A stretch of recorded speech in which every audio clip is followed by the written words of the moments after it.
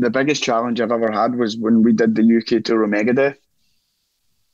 No one in any of those rooms gave a fuck about us. No, they didn't want to either. Like, no one cared. No one wanted to like us.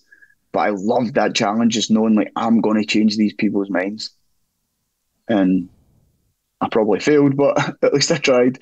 Like, though, I'll never forget in the London show, it was Brixton Academy. There was just one guy down the front, like 3 rows back from the barrier, right in the centre, just in front of me, just stood like this the whole time.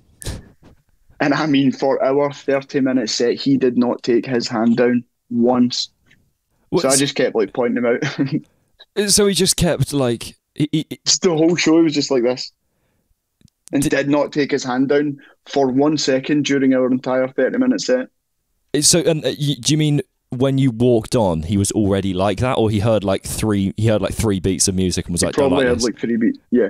And he was just like, he probably just seen us, because this was like, what, 2013?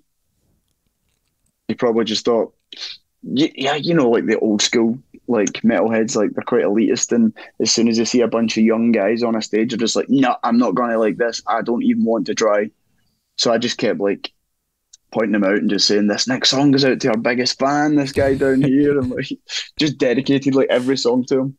And I think like that made like loads of other people in the crowd kind of laugh and then start to appreciate us a bit more, just because I was making a joke out of it. Because, you know, loads of bands could get proper butthurt about that situation, but okay, look, what can you do? Like, just at least make light of it and have a joke, have a laugh.